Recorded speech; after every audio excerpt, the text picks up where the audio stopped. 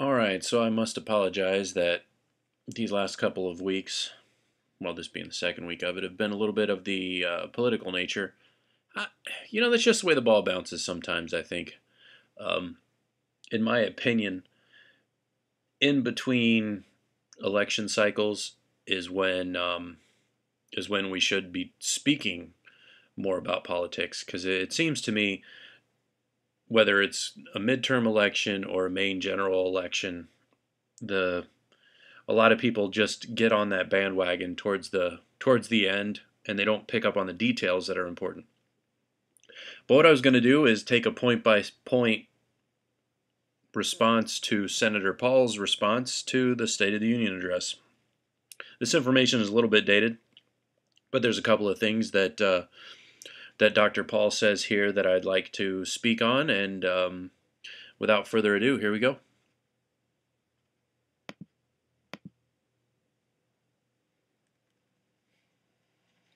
Good evening. I wish I had better news for you, but all is not well in America. America is adrift. Something is clearly wrong. America needs many things, but what America desperately needs is new leadership. I've only been in office a short time, but one thing I've discovered is that there is no monopoly on knowledge in Washington. The best thing that could happen is for us to once and for all limit the terms of all politicians. We already limit the president to 2 terms. I think we should put limits on the terms of Congress and infuse our government with fresh ideas. Before I ran for office, I practiced medicine for nearly 20 years in Bowling Green, Kentucky. Liberal elites fly over my small town, but they don't understand us. They simply seek to impose their will upon us from what... Okay. I could do a whole video on this opening statement. To be a standing senator and to propose term limits on senators and Congress, it swells my heart with pride. I think it's a great idea. When he goes on to make the point that there's no monopoly on intelligence. What is it that he said? Let me back it up here a little bit. Understand us. They simply seek to impose their will. Liberal elites fly over my small town. Ideas. I'm killing you. We already limit the president to 2 terms. I think we should put limits on the terms of Congress and infuse our government with fresh ideas. Before I ran for office, I practiced medicine for nearly 20 years in Bowling Green, Kentucky. Liberal elites fly over my small town, but they don't understand us. They simply seek to impose their will upon us, from what insurance we can buy, to what light bulbs we can use, to how we generate electricity. Most of us in flyover country, and I suspect many who live in our big cities, think that those in government take us for granted. Those of us who are actively pursuing the American dream simply want government to get out of the way. It's interesting how he segued the point. I was trying to go back to when he was talking about there being a monopoly on intelligence or a monopoly on ideas.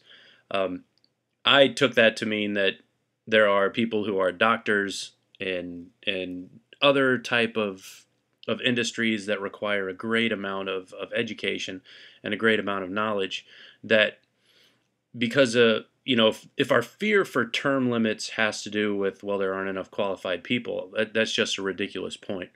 But it's weird what his little speech here does. I don't know. It kind of is going off the rails at this point when he's talking about, oh, little old Bowling Green, Kentucky, I'm all folksy and everything else. He's a second generation politician, and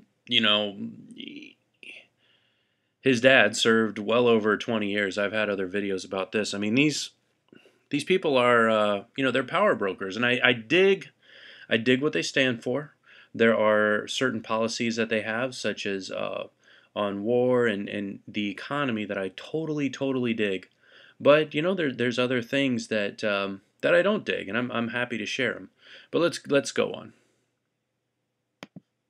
For those of us who feel separated and distant from the American dream. We don't want to be perpetually talked down to, forgotten, and left in perpetual poverty.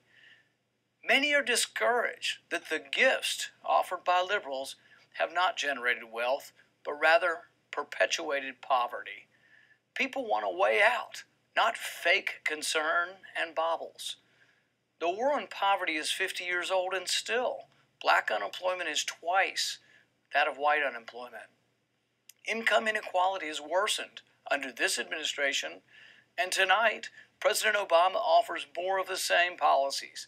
Policies that have allowed the poor to get poorer and the rich to get richer. Pitting one American against another is not a pathway towards prosperity.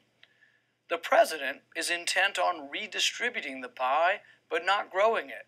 He misunderstands that the bulk of America wants a bigger pie. Okay, this is going to be a bit of a semantic argument, but at this point of the video, and I'm kind of leave it at that, I'm having trouble listening to him because of the p sound. The p, every p. I feel like I'm watching Mr. Popper's Penguins, and I'm waiting for Polly Popper to pop the pumpkin seed of the pumpernickel. I don't think he's doing it on purpose. This is me just being a jerk, but there's only so much I can take in one sitting. When I was originally planning this series, I had toyed with the notion of doing this all in one shot. But obviously I don't have the maturity to be able to, because I can't take seriously someone's obvious bid for power. There's another P word for you. Does Dr. Paul really stand for the middle America, the people like me, the people like you? I don't know. I would love to meet him. You know, I'd essentially love to meet his dad. He had a couple of books that have really changed my life, and for that I very much respect him. That he didn't support his dad and endorse his dad when his dad was still running for president, when he was still in the running now, makes me look sideways on anything that Senator Paul has to say about topics. There are some obvious things that he's very brave to speak of, and I believe that he's the closest thing that we have to things like campaign finance reform, things like term limit for Congress. But who's really to say? You know, if he's a libertarian, I don't think many libertarians are actually for campaign finance reform. So he's just a very interesting hybrid. Certainly not his dad.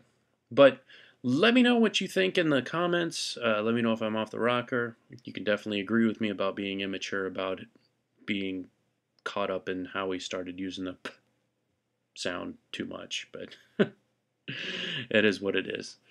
Anyway, this has been your daily dose of Lamb Dog. Looks like we've got, I promise to get more of the video in later on. We'll try to keep this to 3 parts. See y'all tomorrow.